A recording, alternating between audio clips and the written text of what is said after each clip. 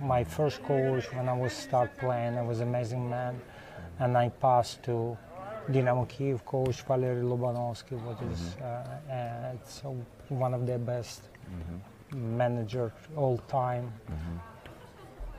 Carlo Ancelotti, we started working together, and he had a very big impact on my career. What did he teach you, would you say? Look, Carlo, he teach me, first of all, he teach me a lot of,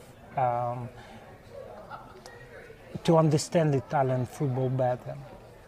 He teach me to win something, you have to create special atmosphere and special feeling inside of the dressing room, and Carlo was incredible in that.